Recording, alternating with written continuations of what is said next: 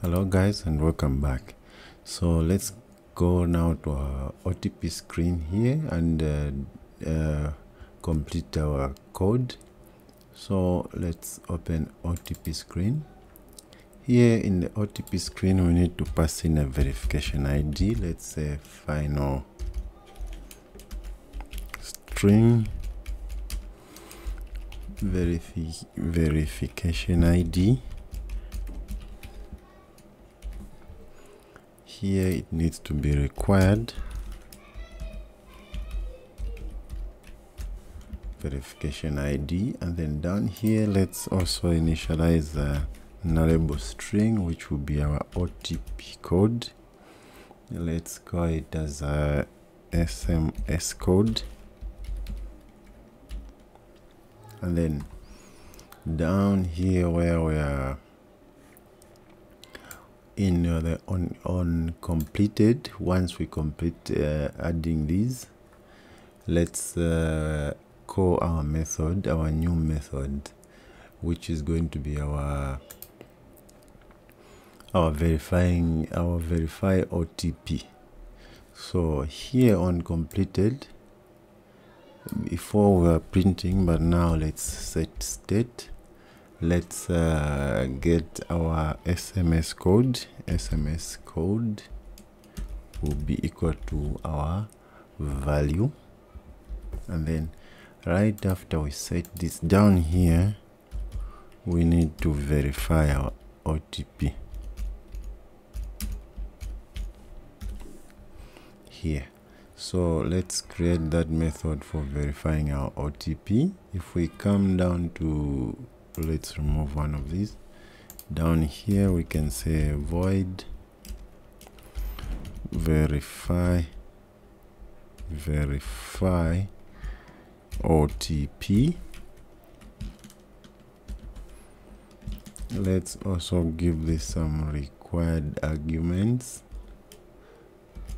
Let's say build I don't think we need to pass a build context here. Let's just pass OTP string OTP code, or let's say, let's add it as required. Sorry, let's add it as required. String OTP, SMS code, that's what we're calling it. And then in here let's also initialize our auth repo, which will be our provider of context. Let's import our provider package, authentication provider. We also don't want to, let's say, context, and then listen to be false, like that. And then what else do we need here? Let's now we need to run the method to verify. So let's come back to our authentication provider. Right after this method, let's create another method which will be our verify OTP. Let's say void verify OTP. Let's now require our context, required build context.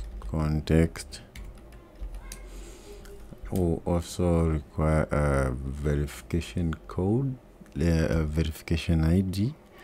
Let's require a string verification ID. That's another string.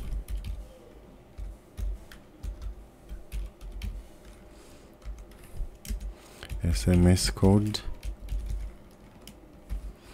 And then what else do we need? Let's maybe take, we need the function. Let's just format this. This function will be on our success.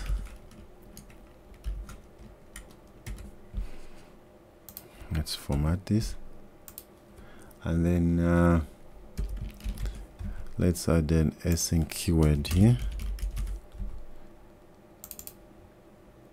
Okay, and then down here first we want to set the our is loading property there to true, and then we will notify the changes. Here let's now wrap this into a try catch block. Of course we'll say on Firebase exception, let's catch the error.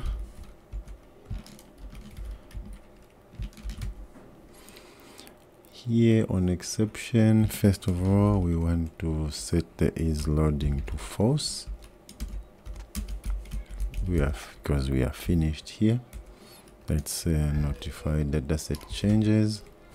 Then we want to show our snack bar, which is the same e.toString. Okay, and then inside here we will say phone auth credential. Phone auth credential will be equals to phone auth provider, this one dot credential, and then let's take this down here, and then on the verification ID we will take our verification ID. On the SMS code we will take our SMS code. Let's put a comma here and close it out. Then after that is done, we'll say user, which is nullable, user, which comes from Firebase, is going to equal to our wait, our Firebase auth dot sign in with credential. Then we get our phone auth credential here, like that, and then this would be a user.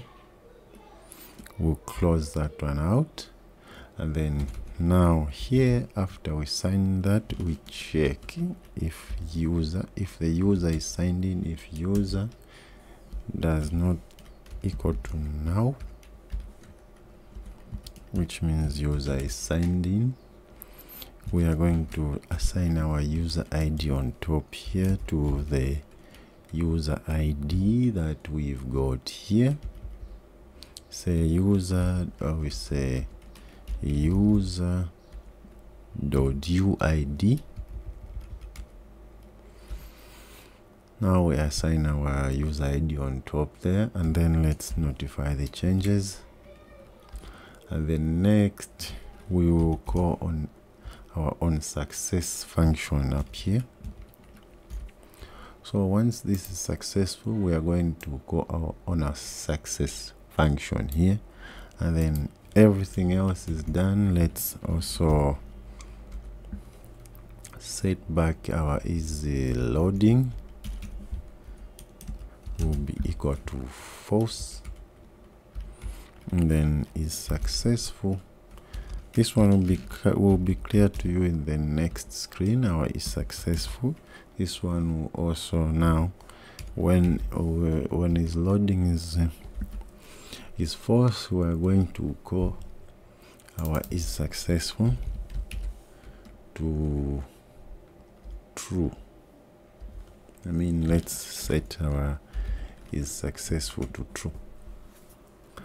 Now it's successful. So this is our method. Let's also just notify these changes. So this is our method to verify the OTP. And then if we come up here, we see that we've got an error because we added the verification ID. So just remove this constant keyword here.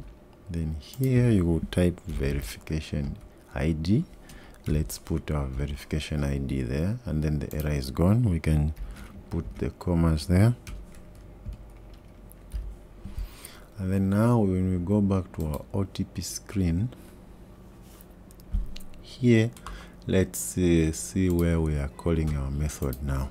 Here let's say auth-repo.verify OTP. Now we have called our method, and then the verification ID, we know where we are getting the verification ID. This one we are getting it from widget.verification ID. The SMS code is coming from here. And then on success, it's a function. So on this function, that's where now we decide on what we are going to do. So if this function is called, which means we have successfully verified. So if we have verified successful, what we want to do is to go to our user information screen. So we say navigator.push. Then here we say material page route. Context, we say user information screen. This one we can add the constant keyword here. So if we have successfully logged in, verified, we will go to the user information screen. So now to use our is loading is successful. Let's come back up here where we are after here below the input. So now also we need to call our verify OTP here. Let's call that method. So the SMS code, why are we, so this we need to add a now check like that. So we are calling this method, and then here after our OTP screen, let's maybe change this to 25. Then here, first of all, let's go back here and initialize our auth provider, but we can just come down here and copy this. And then also here, let's initialize it. We can say final. Yeah, we can initialize it like that. And then now here, since we want to listen for changes, let's remove this. We can either say listen to true, or we can remove all, we can remove this, but let's leave it like that. And then now down here where we are after the input here, after the sized box here, let's have a check. So let's say auth-repo dot is loading. If it is loading, let's show a secular progress indicator. So for that, we'll do constant of secular progress indicator. Let's give it our accent color, colors.orange accent. So if it is loading, let's show that. And then in the else statement, let's show the constants of sized box dot shrink. Let's minimize that. Okay, so this is what we want. If it is loading, we'll show this. If not, we'll show the size box. So to test this one out, let's come back to our authentication repo, authentication provider, I mean, yeah.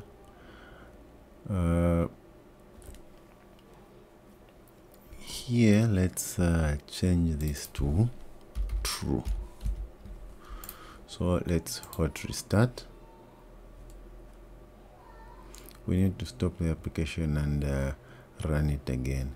So let's stop it and run it again.